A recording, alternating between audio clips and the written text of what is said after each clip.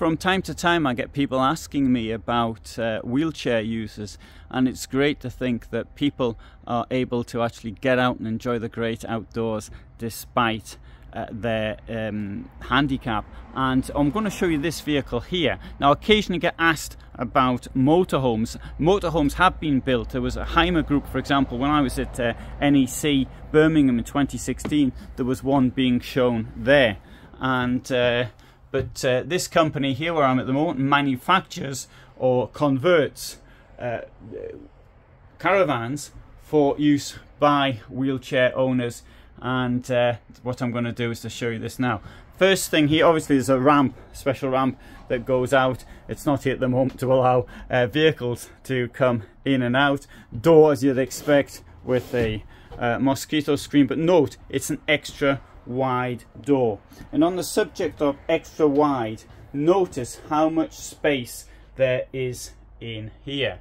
Lots of space for the user to actually go around quite easily. At the back here we've got this dinette.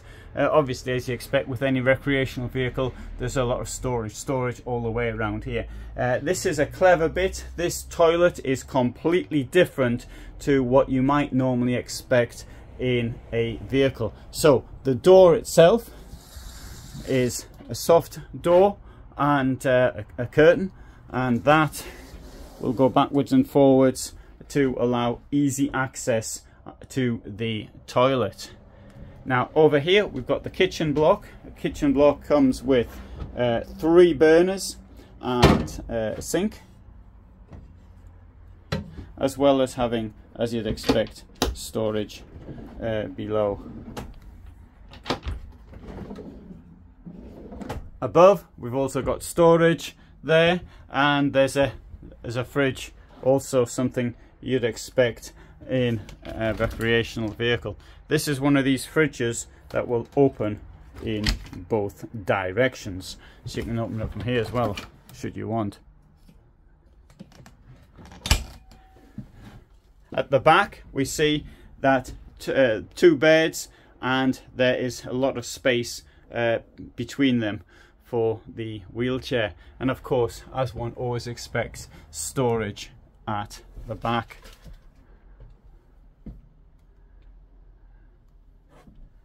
There's a curtain to close off the sleeping area from the rest of the vehicle. In here we've got more storage.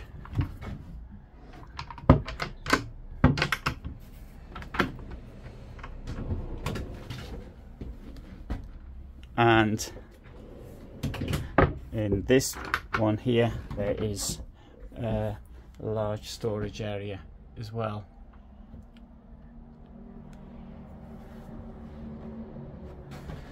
Quite a lot of light in here. Today's a rather overcast day.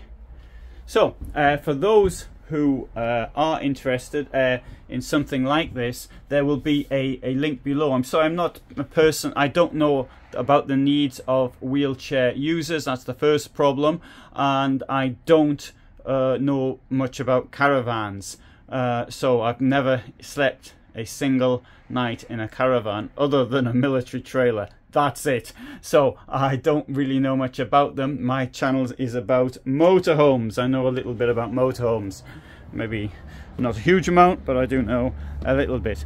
Nonetheless, if you are interested to know more about this hobby vehicle, Hobby Maxia, then there will be a link below, and that will give you more information on this subject. But for the moment, thank you very much for watching. I hope you found that interesting.